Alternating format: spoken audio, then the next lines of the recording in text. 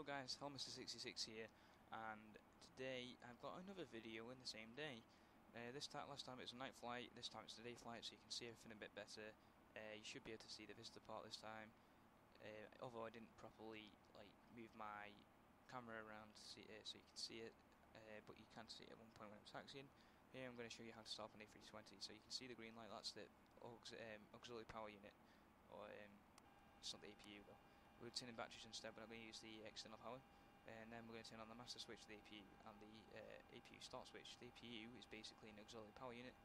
That is basically going to provide the power for the engines required to get the airflow, to get them up and running, and then you turn that off once both of them are stabilised and you're taxiing. So we're going to start the APU up now, and then we turn on the master switch and the start switch of the APU there. You can see the blue lights at the bottom. It's turned to green, which means that it's on. You hear the little noise then as well. So we turn the APU bleed on, which gets it running properly. You can hear it now. We turn on the fuel pumps, and then I'm going to move up to the top. And I'm going to basically, there's two red lights. They're fine. They are warnings, but it's just because the engine's not running yet. They will they will go off soon. So we're turning on what our GPS is. Essentially, and every time you do one, you have to make sure that that light goes off before you turn the other one on. And you do the one on the left, the one on the right, and the one in the middle. Then we're going to turn on the beacon lights and navigation and logo lights. Then leave off the fasten seatbelt sign. Turn on these unspoken. You can arm them, but you turn them on instead. And arm the emergency lights.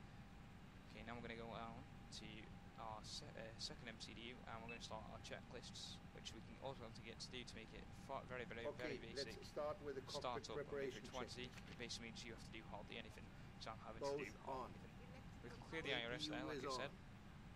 We're going to set up a route. I'm not even making a route. It's not even a route what I've put in, basically. So normal. Basically, I'm just putting EGCC to LML, which is Manchester International Airport, to Lucca International Airport, which is in Malta. Which is check retracted. So yeah, so put that in, and then we do, I think, what we're doing then. Stand by. I'm putting in an alternate airport this time as well, which is basically if there's an emergency, that's the airport you're going to try to get to. But if it's within range, because it would be shorter than getting to Lucca. And we've got cost index, which basically is how you're going to save some money. It goes up to 999, so you're going to save quite a bit of money there. The FL250 is your flight level, which is your cruising altitude, so which is of 25,000 feet. And then the MON 646 is basically the call sign that I've come up with for the flight. And then we've got block fuel here, which is 27.8.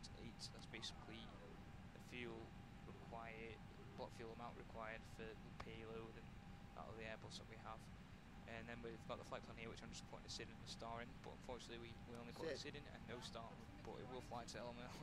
So it won't stand us up the runway at Malta, but we're not going to do the whole flight. Obviously, I'll end the flight just after takeoff. So I'm just showing you the start of the takeoff. Check. So just going through the. I set up the runway, but I don't set up a star for that runway because there didn't seem to be one. Don't know what to do now. I think I'm just checking for discontinuities, which means that if they're there, the autopilot will become confused in flight. They won't know what to do. So you need to clear that, so it'll just fly into the next point no matter what. So we're going to have a flaps 1, so I'm going to tell the computers, the MCDU, that we want flaps 1, and it's going to give us a set of speeds. So your takeoff speed. So your V1 is the speed at which the plane you can't stop the aircraft if there's an emergency. You have to take off.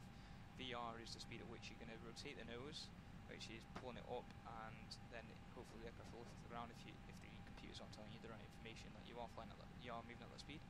And then V2 is the speed at which the aircraft can fly without power in the engines, because it's got the force to keep it up in the air for so long. But it doesn't mean you can fly the whole flight without any power. It means that for a short period of time you'll be able to fly without it, if there's a failure. At the moment I'm just before start, close the engine doors there, plane doors. Closed and locked. We've turned on these screens, setting the autopilot up now. Is on. And then disconnected and off. We are going to get ready for pushback, which set on. I have to predict because of the software. I'm using the aerosoft pushback system. Set So on. I need to get the full version of GSX. So I've just got the 1, shell, 0, 1, 3. but we have an invisible 0, 1, 3. pushback car pushing us at the moment because since I've installed the Is GSX, on. like I said in the last video, it's invisible. So now what I'm going to do is you can see the screen's wrong, but there's nothing there. There's no information coming up. It's because the IRS needs to align, and I asked it to align, and on the screen here it's saying when it's going to align. But we're going to set the pushback first. I think what, about 11 meters. I could have done. It really probably was about 11.5 meters, but you can't do halves. You have to do solid meters. So here we've got an invisible plane because when I'm recording with PlayCore 5, because my computer's not the best, it struggles. It even struggles when I'm not recording, to be honest. It's really bad. Bad graphics. I mean, you can make FSX look real and behavioural by buying a lot of very expensive payware, scenery and aircraft and other add-ons and planning out proper routes and then have to fly the things and having a beastly PC. Unfortunately, I do not. I have a very low-end PC. I have an NVIDIA Aspire M3910. But I do have an NVIDIA graphics card, but it's a very, very old, bad one. It's the 315 or something like that, the GT 315. So now,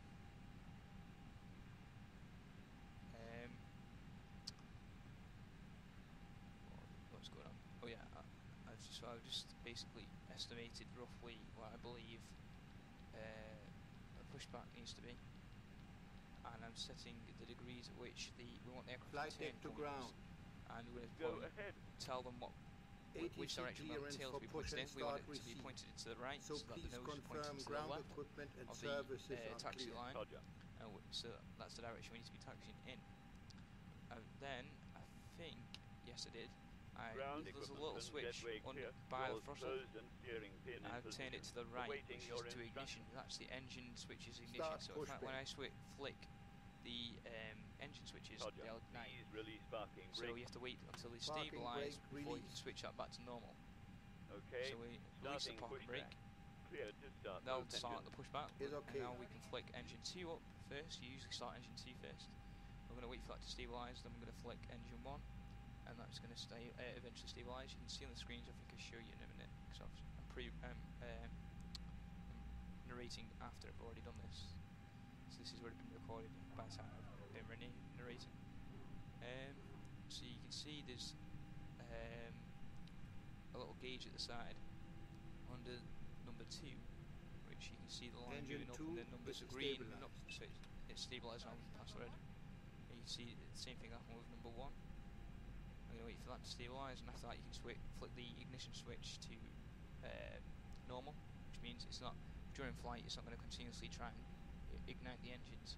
Which basically what it's doing is it's trying to ignite a flame, obviously move the turbines and the blades and the fans, and also inject fuel into the engines constantly and rapidly. Engine 1 Whereas is when you put it normal, stabilized. as long as they're stabilised and on, there you go. So they're both on, so we can turn it. But I'm going to obviously request a taxi and depart to the south, which is the direction in which we're flying to get to Malta. So we're just talking to ATC at the moment, as well as pushing back. And then you'll see the aircraft kind of shudder a bit in a minute, I think. That's when the aircraft, I notice, so I look up and I realise that we've stopped the pushback, and they'll tell you as well the ground service. So that's when we have to set the parking brakes and then do the pre-taxiing checklists, and then the taxi. And we do the taxi checklist once we stop taxiing. And I on purpose do a very fast taxi. I'm taxiing far faster than I should, just to make the video a bit quicker. Because otherwise it'd be a ridiculously long video of me just most of the time just driving around the taxiways at the airport. So we're going to do the pre-taxiing checklist. So it's at the parking brakes. We're going to wait for a minute Let's proceed whilst with the the ground after crew start move. checklist. After start, which is also the pre-taxiing. Set. So that's spit. This engine is set back to normal now. Set off. You just need to. You don't need the APU Set anymore off. as well, because also the engines are stable and working. Set. And the ground spoilers are on because in Check case of an emergency, zero. something happens whilst you're trying to take off and you need the max brakes. Set. You set the trim. The trim's basically going to make it much easier to move the flight controls and take off. Full You left. can see me moving the flight controls now. Full right. Neutral. Full Full up. Full down. Full And you down. can actually see the rudder. You see the rudder pedals at the bottom. Neutral. Here in a minute. Rudder. Full Full left. left. Full Full right. right. Neutral. Okay, so after that, let's set the flaps Flaps 1 to 1, like I told the computers. are off. We don't need anti-ice for Check. that because nothing's cold, because it's a very warm day and the aircraft is in Check. frequent use. It just Receive. needs warming up to work properly and efficiently. Now all we need to do is release the parking brakes and start a taxi, and obviously I do have a pretty fast taxi. And then with the parking brake, now in a minute it will start a taxi checklist. It asks you to do a brake check, which is where instead of you're not checking the parking brakes, you're not checking the speed brakes. The speed brakes are little flaps on your wings, which is also known on the Airbus and more known as the Taxiing spoilers. checklist. On a Boeing, they're known as speed brakes. It'll ask me to do a Set on. differential brake test, As just a required. brake check, and making sure that they stand it. You know, look, I do it about 3 times, and it doesn't realise I've done it. It was annoying me because it kept asking me, look, you keep doing brake checks, and the captain eventually says, push pedals. And then I press it again Press finally, pedal. and it finally, Check you know, 0. and it realised I've done it. So I'm going to taxi now. And Max. this is still quite, even though I'm taxiing quite fast, you'll find that it is still Review. quite a long taxi. Check. So the Check. vessel change some of the screens to what I need. Set.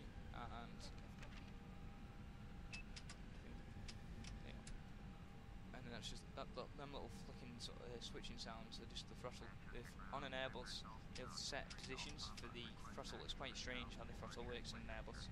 On Boeing, you turn the auto throttle on. There's 2 switches to turn it on. You turn it on, you set your speed.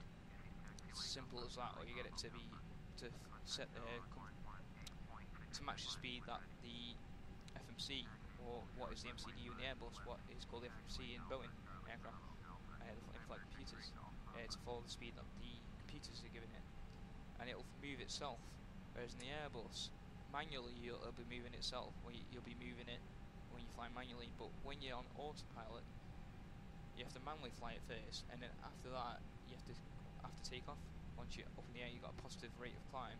You're going to move the throttle back to climb thrust position, and then basically that means that the aircraft can then fly in auto throttle. You turn the auto throttle on, it's just one button, but you have to have the throttle kept in climb thrust, and it's only by, and so that means in Airbus, if you knock the throttle, you're going to have warnings all over the place talking about takeoff trim and speed brake trim and all that sort of stuff, because it thinks you're flying too fast. And also the autopilot or the auto throttle will be disengaged, but you've still got the auto throttle button on, so it thinks it's supposed to be on, but it's not working. So to that, it thinks the auto throttle's broken, and so it's not a fun thing to deal with. And it's happened to me a few times where I accidentally knock it, and I'm like, "What's the hell's going on?" I realise what's going on, and all you have to simply do is put it back to climb thrust, and it'll continue to work.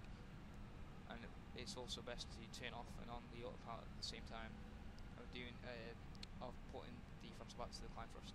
So at that point in time, it just switches off all the caution warnings for you. This is still going to be a pretty long taxi, even though I'm doing it quite fast. Actually, at this point in time, I'm actually taxiing at quite a sensible speed. There's a Piper Cherokee in front of us that takes off first before us. We have to hold short a bit early.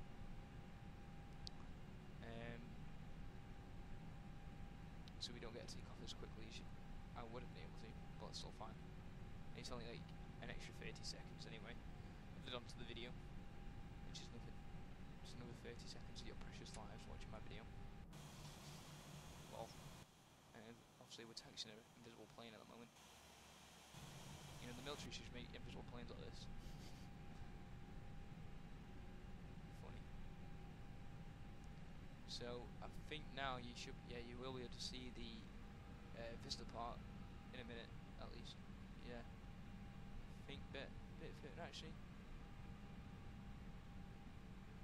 You can see the vista part now, but it's a better view further up. I don't actually look to the right at that point in time, so you don't get a proper good look at it. I might do a video where I just fly a small aircraft like the Cessna 172 as the default one, because I don't have the I want to get the A2A P-Web ones, very realistic modelling of the Cessna 122, which I'm actually having a flying lesson this year in on August the 21st, the 22nd of August.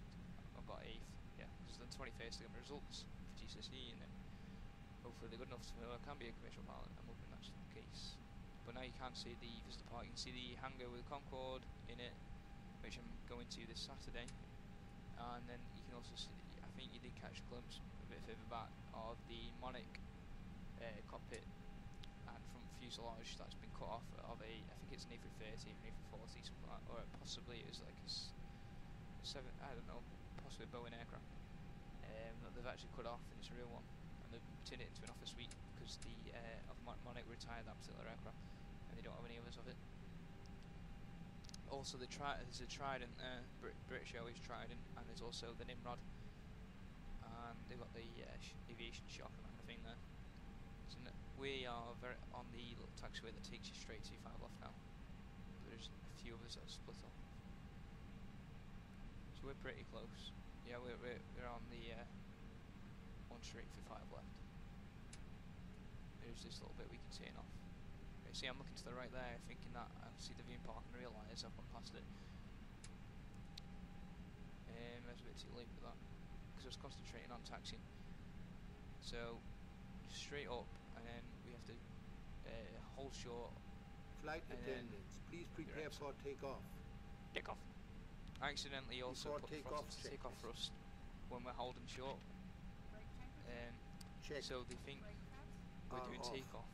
When we're not, so you'll hear the first off, the captain go, okay, let's go, take off, and then TA and the RA co-pilot will to go, the the first officer will say FMA check, set and then on. obviously they won't see anything else because we're not moving. Stowed. So we're holding short Hurley here. We're stopping here because obviously this is Cherokee in front of us, another plane. I don't know why they have little propeller planes flying from Manchester Airport. It's a bit strange, to be honest. So let's see. Okay, so we're just going to wait a minute. I was just checking on ATC. You'll see that this plane, this pilot talking at this moment on ATC is actually the Cherokee in front of us. They're requesting takeoff. So we're just waiting for them.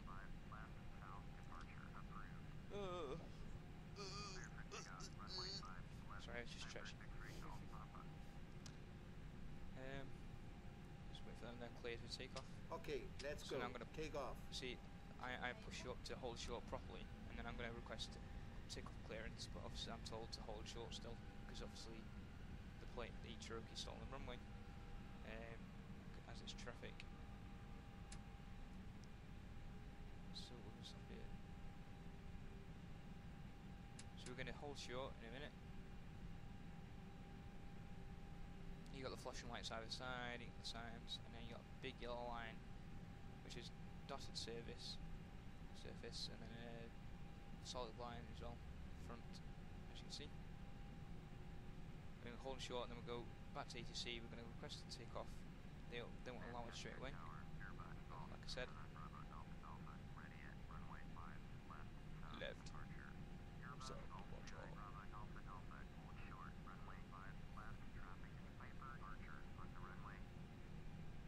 So they're telling us what traffic's on the runway, which we know, because we've seen it.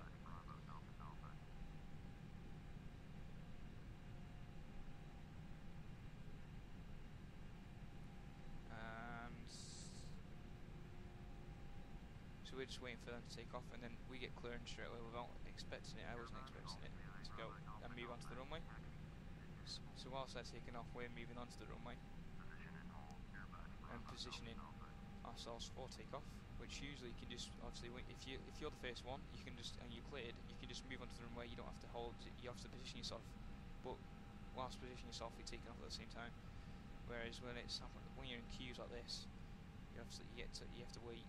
You have to hold short, and it's bigger queues. You have to hold short at other places as well, and you have to wait on the runway for others to take off. On runway 06 left. And I know we've said up to 5 left because this is 5 left. But recently, Manchester obviously in real life as well, and that's why they've done it on FSX.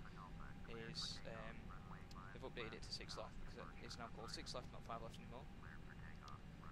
But to FSX it's still 5 left, but at the Airbus it's 6 left because the Airbus is a very new simulation, whereas FSX is the base simulator. It's obviously quite old. So now we're taking off, so we're cleared.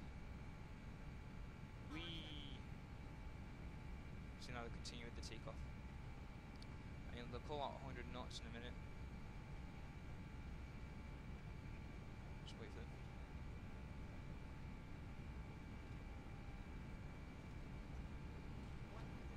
Check. There you go. And then our takeoff speed, I believe, is around 130.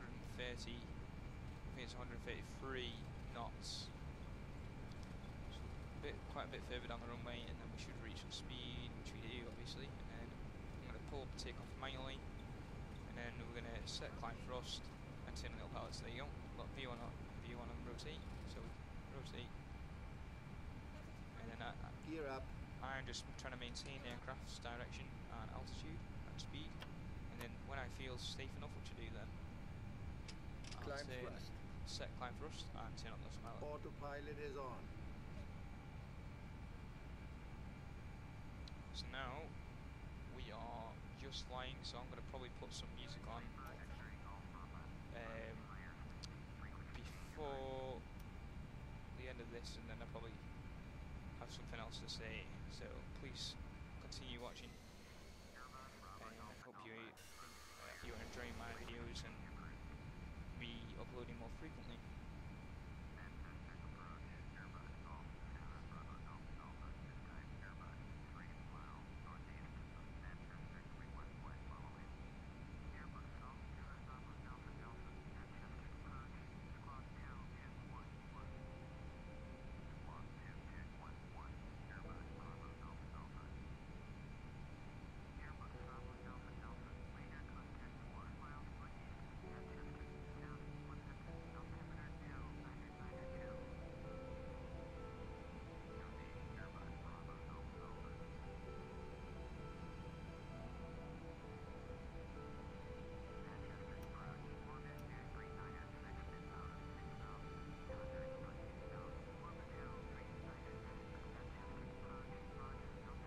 Flaps up. After takeoff checklist. Check normal.